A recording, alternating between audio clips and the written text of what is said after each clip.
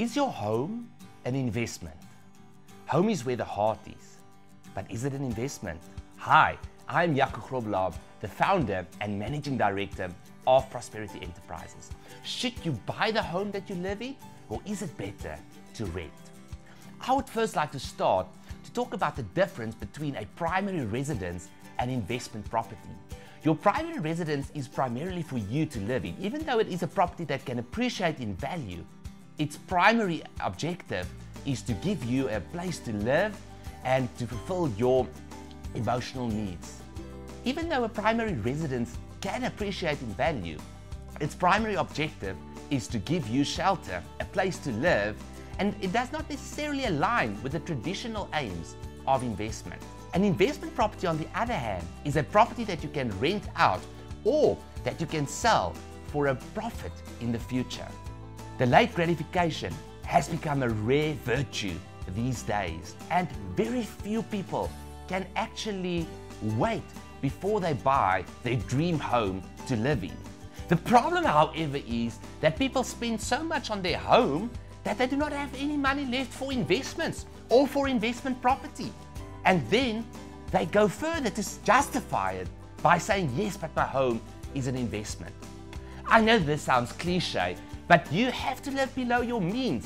You need to make sure that you don't spend too much money on your home that you cannot buy investment properties. So even though your home could appreciate in value, and even though there is benefit in having a home, don't spend more money on your home than what you should.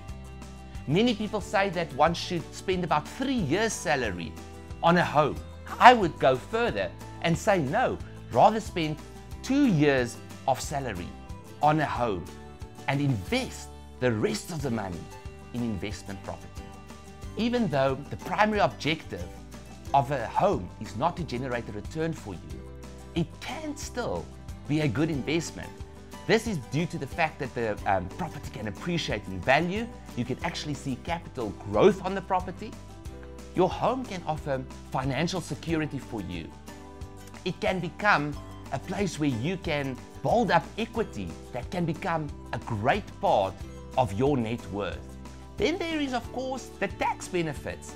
With acquiring a property correctly in an entity and renting it from your entity, there are actually a lot of expenses that you can deduct, which in other words are tax deductible expenses, which can offer you great tax benefits.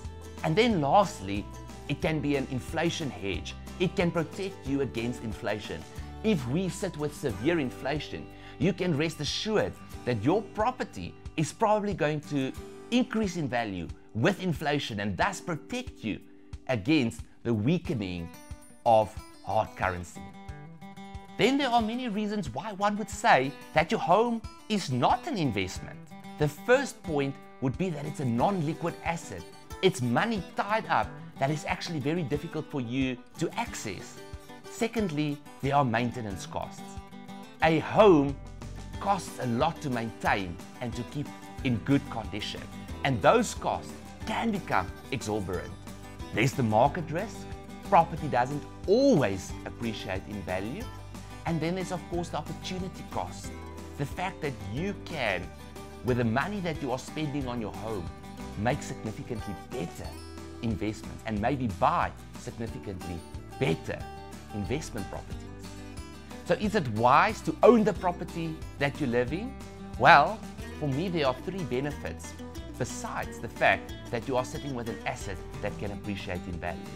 Firstly, is when you rent this property from your property company, you don't have to pay commission to a rental agent.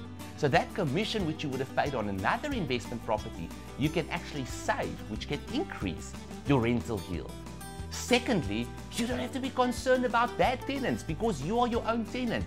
So you don't have to be concerned that you are sitting with tenants that might damage your place or tenants that is not going to pay you. And then thirdly, any improvement that you make on the property for your lifestyle is also adding value to the property. So the questions I want you to ask if you are buying a home are the following. Can I afford this property? Can I afford the rent that I need to pay on this property to my entity? And that is a very, very important question, because if you cannot afford the property, you shouldn't even think of acquiring that property. And you should also not just be able to afford the property, you should comfortably be able to afford the property. And then the second question that I want you to ask is this a good investment? Is there either capital appreciation potential, or can this property generate a good rental yield for you? And if the answer is yes to those two questions, it makes sense to acquire this property as a home.